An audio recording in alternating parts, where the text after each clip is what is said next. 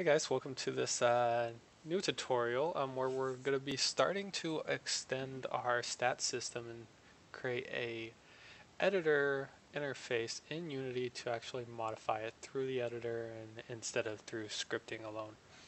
So in this episode we're actually going to be jumping into adding some utility scripts that we'll use through other systems and that will help us actually create better editors. So let's get started.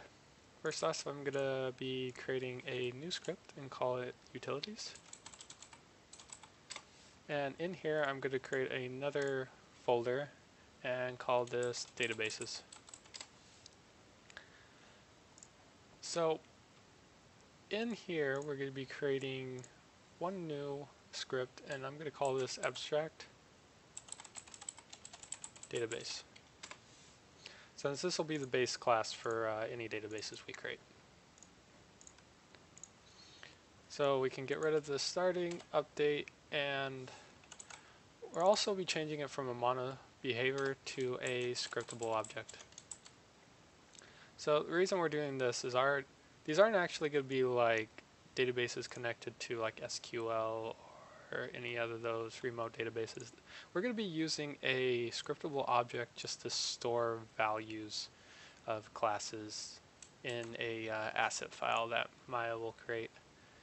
And pretty much scriptable objects, if you don't know exactly what they are, they're pretty much used to store data and kind of like a mono behavior, which you can make prefabs of and have the mono behaviors attached.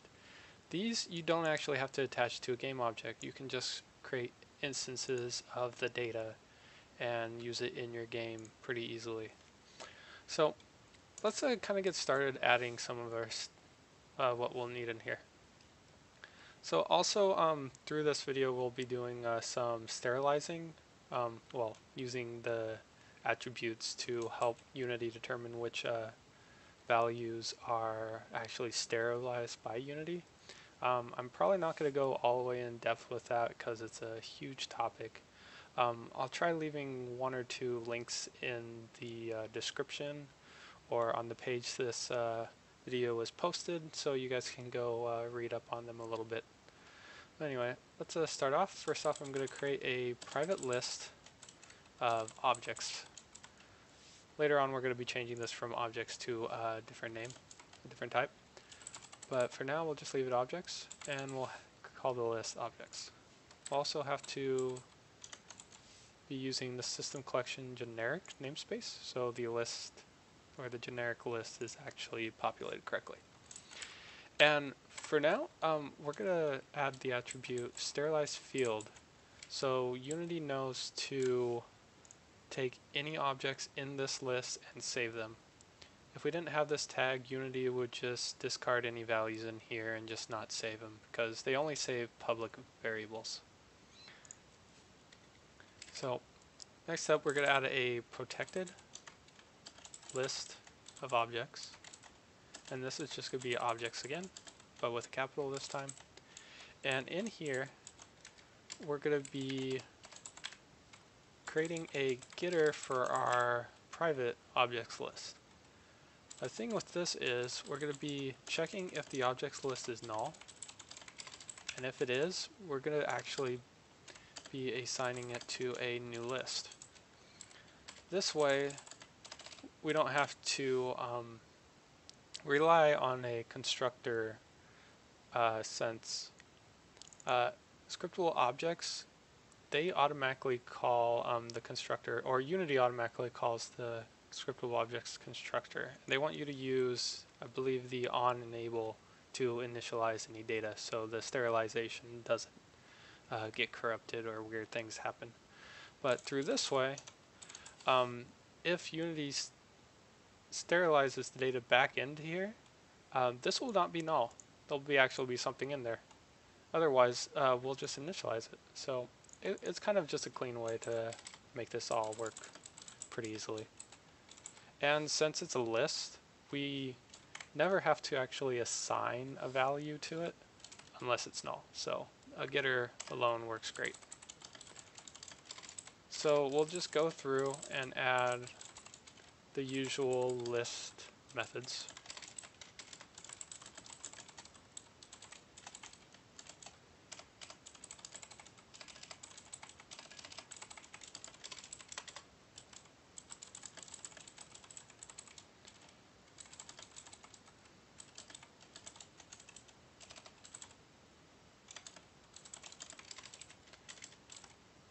And also I'm going to be doing a property here for count, since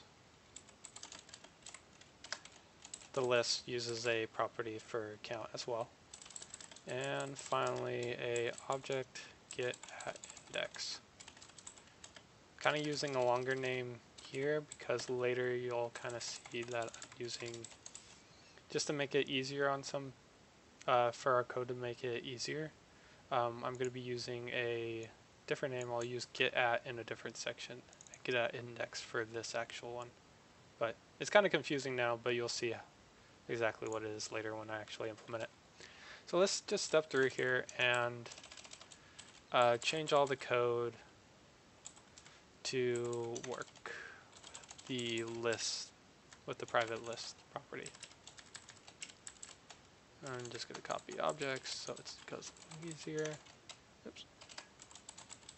And if there's any other methods you want to add, feel free. I'm just implementing the basics that you may want to use.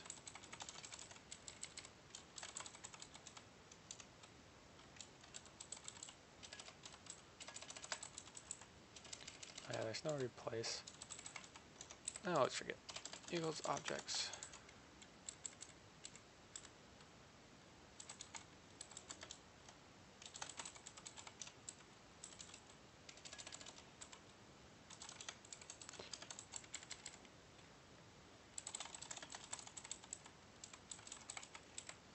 Okay, so this is the start.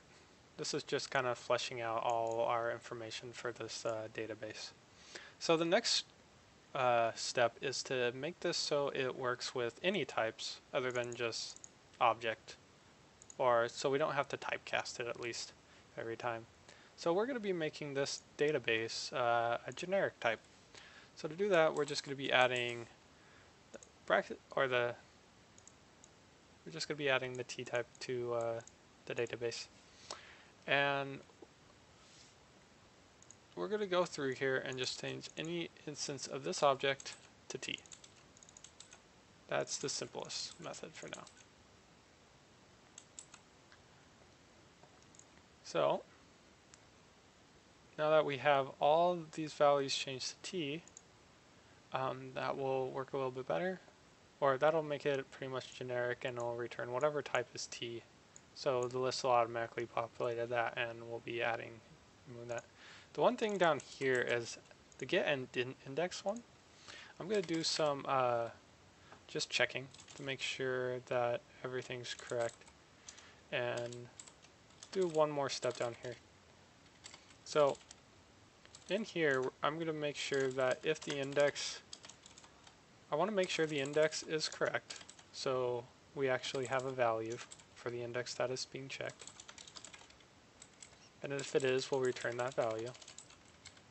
But if there isn't anything at that index, or the index is wrong, I'm going to be returning a new instance of T. But since we don't actually know if this is a struct or a class or just an int or something, we can't really just use the new T like that. We'll actually want to find the default value for T, which a simple default T is always need. That'll return the default value T, whether it be 0 or null or something along those lines. Cool. Now that our database is more generic, now we want to restrict what T is so we can actually add more functionality to our database.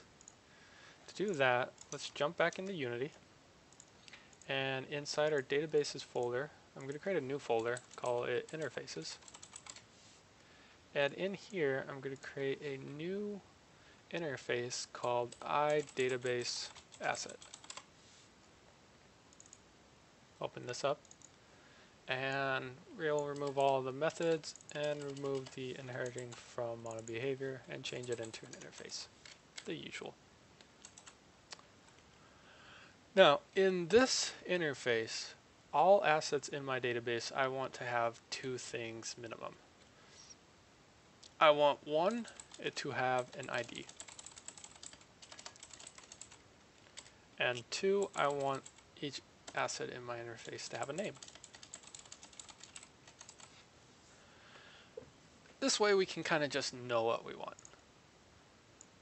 In all honesty, if you want to follow along with my implementation of the database, all you really need is an ID.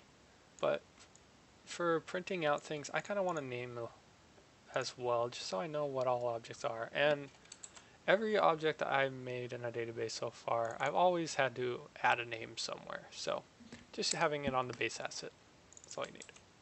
And if you think of anything else you want for every asset in every database you'll ever make from this method, just add it to this interface and they'll have to implement it.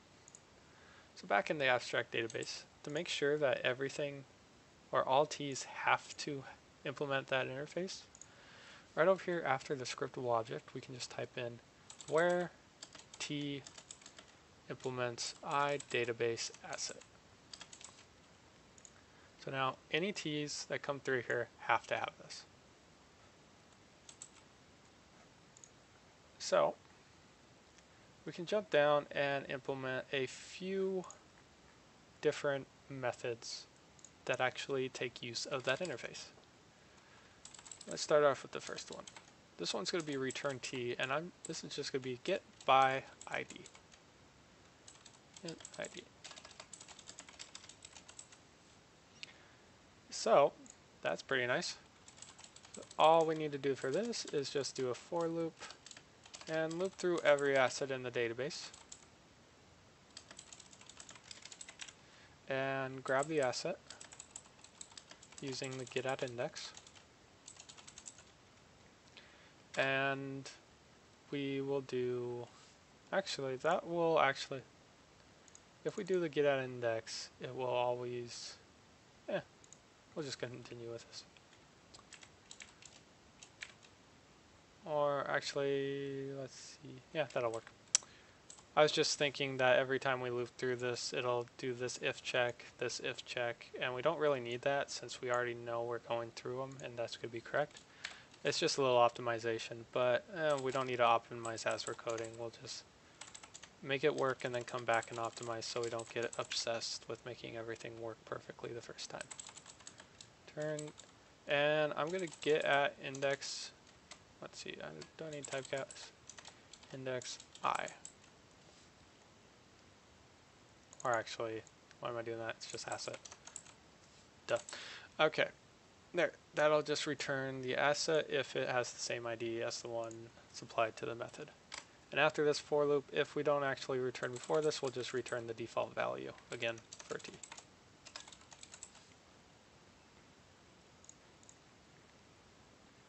So I believe in a previous video I did a item and item database tutorial, which took a different route than this one.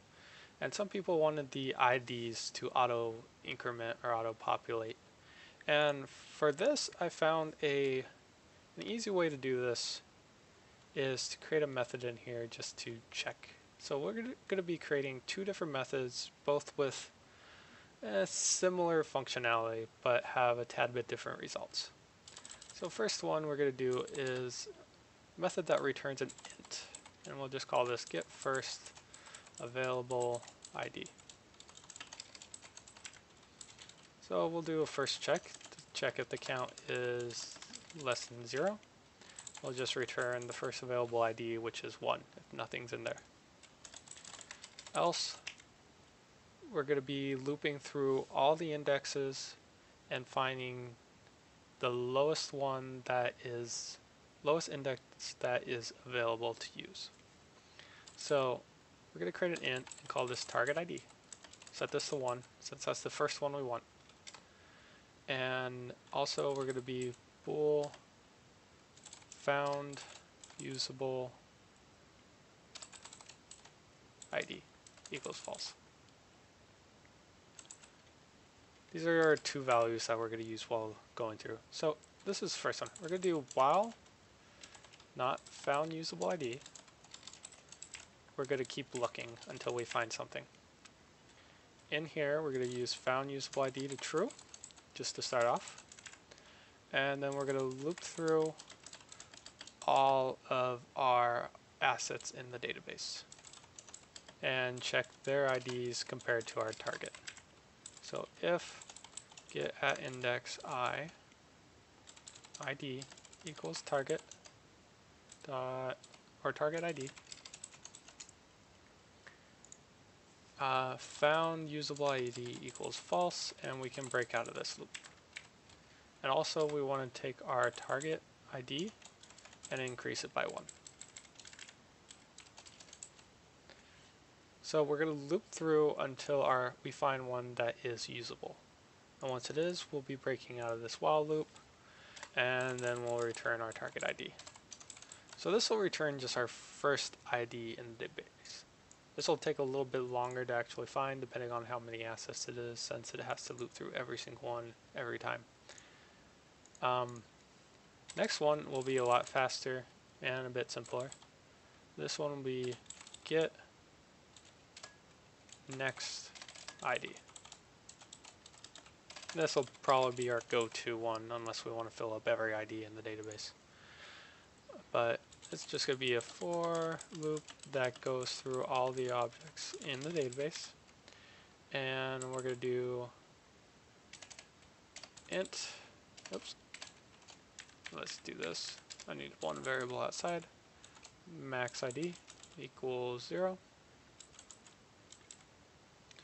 And we're going to do the get at index I dot ID is greater than max. Actually, let's just do var asset equals get at index I, and do if asset dot ID equal or is greater than equal to, actually just greater than max ID. We'll do max ID equals asset dot ID. So we'll just go through and find the highest or the max ID in the database. And then we'll just return the max ID plus 1 to get the next one. So that one's a lot faster than the first one. And then finally we'll have one more cleanup method. This will be public bool contains duplicate IDs. All this one's going to do is we're going to loop through and check if any IDs are the same in the database. If they are, it'll return true. This will pretty much just be for debugging and editor scripts if we need them. So we'll just go I equals 0, I is less than count. Plus, and in this one, we're actually just going to go to count -1 because we don't want to check the very last object. Because in the next loop, we're going to be doing j equals I plus 1. So every asset after I, we're going to be checking. And then we're going to do j is less than count and j plus plus. So j is going to go up to the very last object in our database, and I is going to go to the one right before, because we have to check I and the one after it for each one. So that's going to be the easy way. So inside our I loop, but outside our j, we're going to do asset1 equals get at index I. And inside j, we're going to do asset2 get at index j. And if asset1.id equals asset2.id, we're going to return true.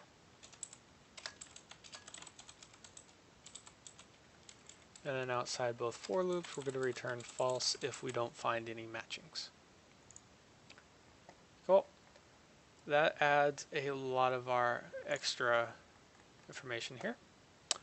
Now, I'm going to be cutting this video off here since it's getting close to 20 minutes now. And I'm going to be, in the next video, we're going to finish this up, add a few more, some more functionality to it, and also extend it in 2 different databases that we'll use for all of our editors in the SAT system and other systems later.